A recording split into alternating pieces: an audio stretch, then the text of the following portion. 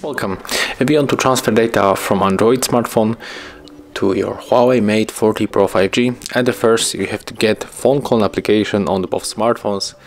So if you are using Huawei smartphone like me, you will get this application as a default, so you don't have to download. But if you are using any other brand like Xiaomi, Samsung, LG or any other, we have to go for the Play Store, type phone clone and get this application. When you install, you just open on this Android phone and do the same on the Huawei Mate 40 Pro 5G. Accept all the permissions that pops on the screen, and on the Android phone we have to select that this is the old device. From that device we are sending data, right? So click, tap settings, turn on location, go back, click this is the old device one more time. On the Mate 40 Pro 5G, click that this is the new device and accept all the permissions.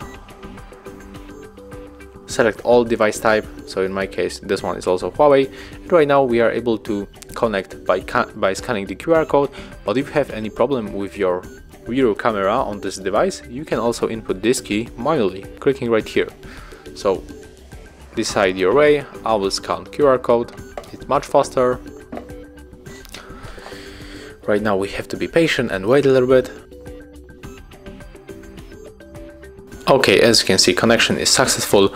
So right now, if you want to send all of data that you have on this smartphone to your Mate 40 Pro, you have to leave it like that. Everything is selected, even the messages or call log, wherever you want. Then you have to click transfer and all data will be sent. But of course, I don't want to wait that much because it's almost 20 minutes and it's almost 10 gigabytes of data. So I'm going to unselect all this stuff and I'm only going to show you how it looks when I send some few details, right? So I will go for the music and I can send these two files, right? Then we have to go back 2 times and click transfer. And as you can see, it's finished.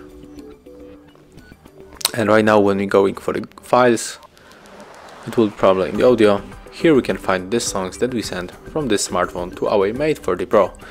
And that's it. Thank you guys for watching. Leave thumbs ups, comments and subscribe to our channel.